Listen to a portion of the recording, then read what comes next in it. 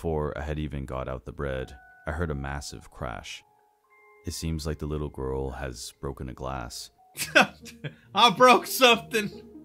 What do we do? You ever did babysitting when you were young for a little bit of side money, some extra income? You know, before you're able to work for a job paycheck, you know, or before your legal age at least, most people have little side jobs. You know, boys tend to do things like chores, like cutting grass and things like that. Girls, on the other hand, ended up doing a lot of babysitting. My daughter's done some babysitting before, and I've done my fair share of babysitting. Heck, my mom owned a daycare, and I ended up doing some babysitting as a job when I was about 15 years old. And, you know, it was mostly around making food for the kids and helping watch them, you know, in their playtime, you know. So it was pretty simple. And when catastrophe would happen, I could call for help. Mama, somebody got hurt, because nobody wants to tell anybody about their kids being hurt when you were watching them.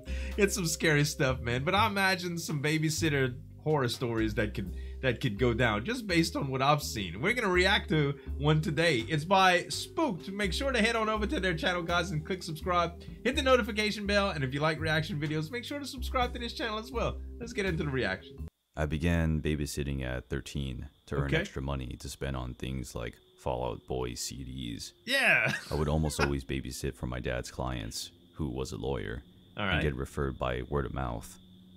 I was babysitting for this one family who had a little girl, 9, and a little boy, 7. 9 and 7. The parents seemed okay, if a tad crotchety, giving me a full schedule to follow and jokingly threatening to beat any boy who might mysteriously show up after they left. It felt cruel for them to accuse me of even knowing a boy, given I basically looked like an overgrown baby with frizzy hair at that age. Almost immediately after the parents leave, the little girl sings a creepy, high-pitched voice. "We're all alone now." It sounds like this little girl's got some plans.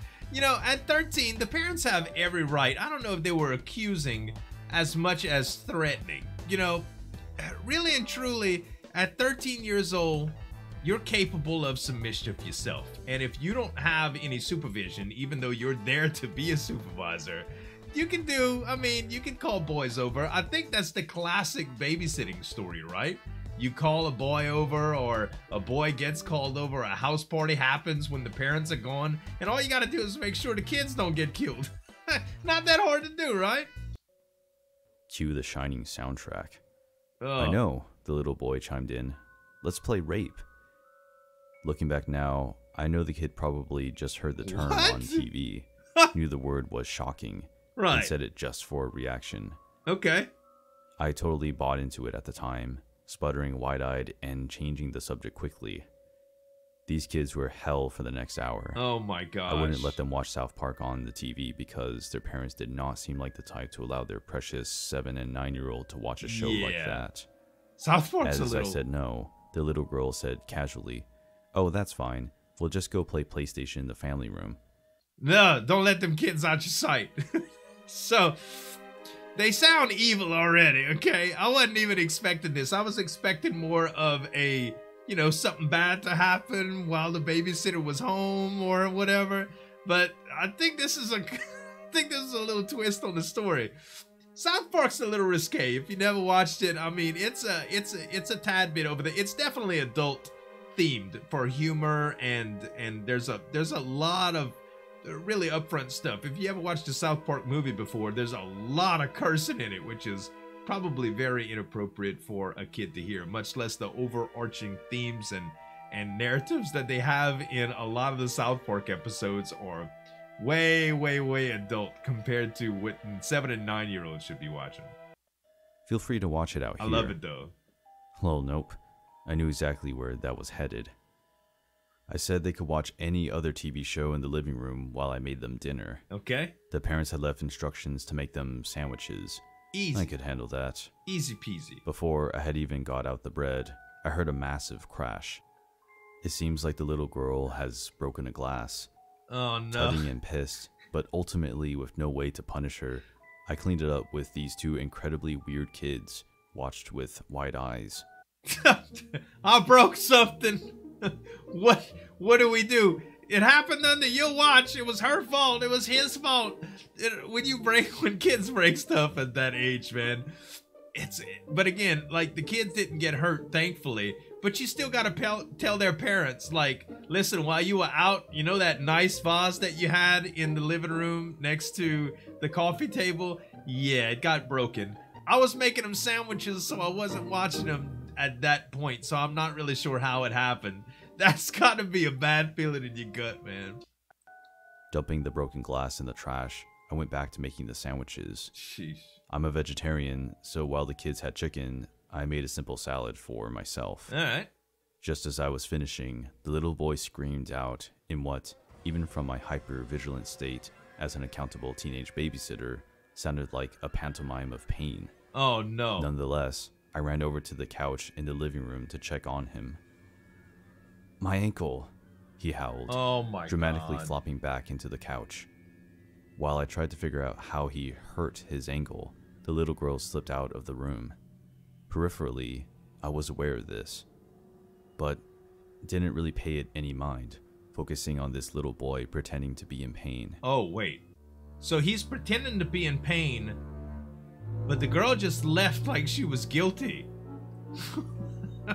Are they playing some kind of game with her? He kept saying, "I went to stand, but it hurt too much. I don't know." Over and over until his eye suddenly flicked to just behind me, where I could see the little girl standing with a perturbing smile on her face. He was miraculously healed. Yeah, praise the Lord. At this point, I was just thinking these kids were really weird, craved attention a little too much, Definitely. and probably needed more parental involvement. Definitely. Whatever. I was 13, and that $60 was only 4 hours away. Alright. I set out the sandwiches for the two to eat at the dining table, went to get a soda, and returned. Right. After pouring soda for the both of them, I realized they hadn't even taken a bite of their sandwiches yet. Alright. I asked them what they were waiting for. They smiled. "For you to take a bite of yours." I am so glad I had a gut feeling to open the top part of my sandwich, because when I did, I saw glass. Broken glass.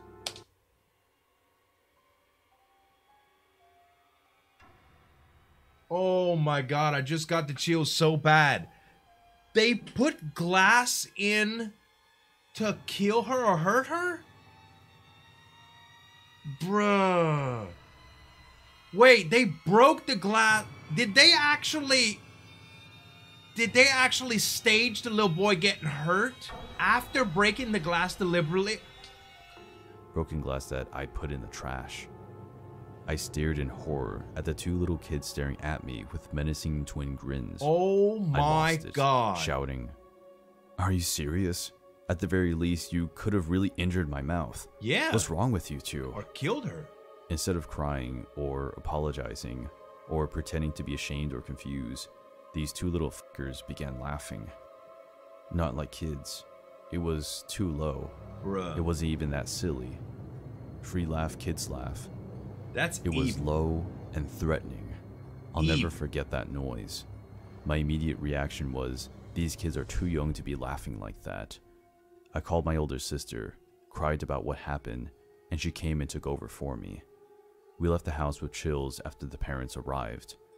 I never babysat for those two again. What I can't get past is the level of premeditation that went into sprinkling that broken glass into my sandwich. Yes! And the totally remorseless way they responded to my getting upset. They were unlike any two kids I've met before. I don't even know what to say, dude. When he said the level of premeditation, that's exactly what happened. These kids deliberately... So they said, we're all alone now. Meaning, it's like they had her in their sights, right? They deliberately broke a vase in order to get the glass broken. They took the broken glass and put it in her sandwiches after staging the little boy being in pain so the little girl can go outside of that room and do the dirty work, and then waited to see if she would eat the food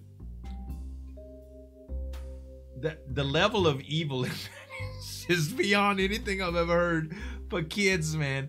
Kids can be some little monsters, and while at 7 and 9 years old they don't really grasp the value of life, this seemed a little bit more sinister. It makes you think, how in the world do kids get like that with normal parents?